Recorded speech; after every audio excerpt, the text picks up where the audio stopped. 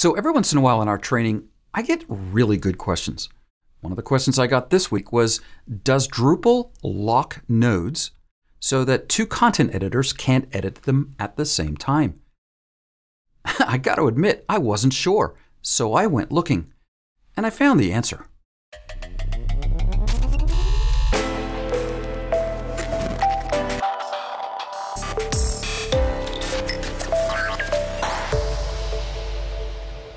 Hi, my name's Rod Martin. This is OS Tips from OSTraining, and surprisingly, node locking or content locking is not available in Drupal out of the box. Two editors can go in and edit a node at the same time. Whoever hits save first wins. Well, that's just not good. So I went looking. And you know what? Of course, there's a module for that. And the module name is Content Locking. It serves two purposes. Number one, it's going to lock a node while somebody's in it. And number two, if you want, it's going to go ahead and unlock a node after a certain amount of time that the node has been locked, but the browser is idle. Also, a super user or administrator with sufficient permissions can go in and manually unlock the node. So this is actually pretty terrific. And honestly, I don't understand why this one isn't in core, or something like it, of course. So let's head over.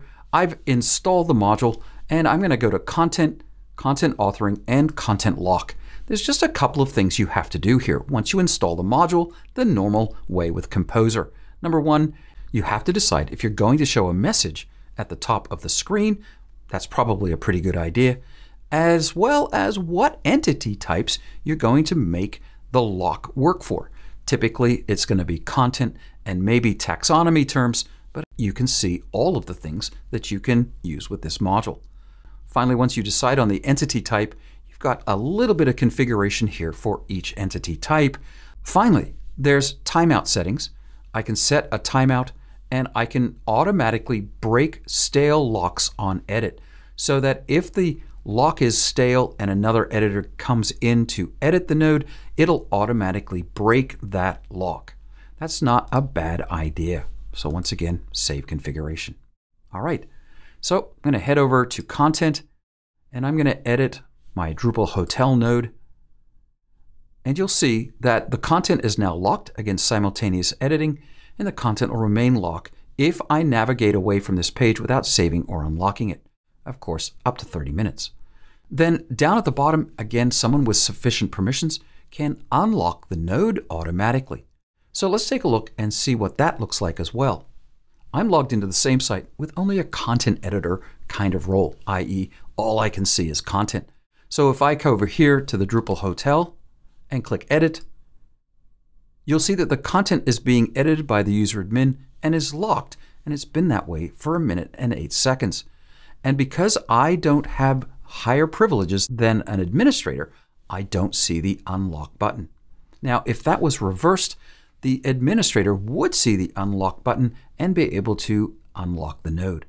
Finally, you may have seen here on my content overview page that I've actually added an is locked or not locked icon to my display. That's a simple edit of the administration view, and the locking status is now just a field that I can attach to my view and even my filter. Big appreciation to Bobby and Pavan from Walden University, two students in my course last week that asked this question that made me go and look, and well, I can bring the answer to you. All right, so as I've mentioned, I can't believe this isn't in core, but of course there's a module for that. It's a terrific one. The link is down in the description. This has been OS Tips from OSTraining. My name's Rod Martin. We release a new video every week. I hope it's been helpful. We'll see you next time.